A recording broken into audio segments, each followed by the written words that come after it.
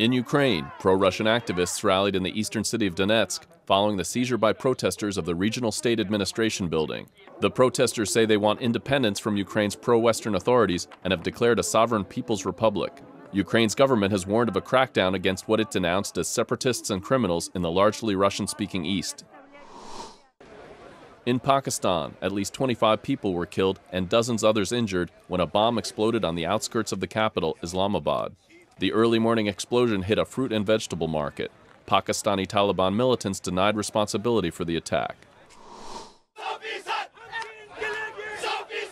Also in Pakistan, hundreds of government employees staged a work stoppage in the northwestern city of Peshawar.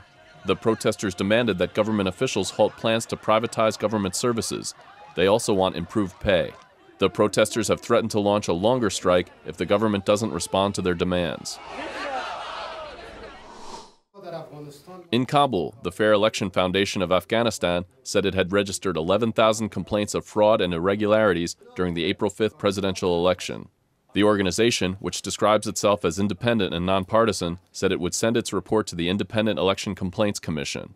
The Complaints Commission says so far it's recorded more than 3,000 complaints of electoral violations, and there may have been a significant level of fraud.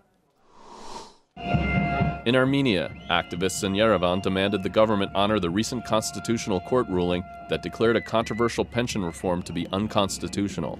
When no finance ministry officials came out to meet them, some protesters staged a sit-in, blocking streets in the capital. Opponents say the pension reform, which mandated employee contributions to a fund, would not guarantee workers a decent retirement income. In Kyrgyzstan, supporters of some members of the country's security forces demonstrated in Bishkek.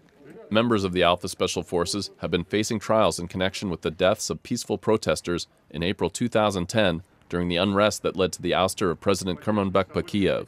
Protesters say legal proceedings have been going on for too long and the rights of the accused officers are being violated. And that's the video roundup from Radio Free Europe, Radio Liberty.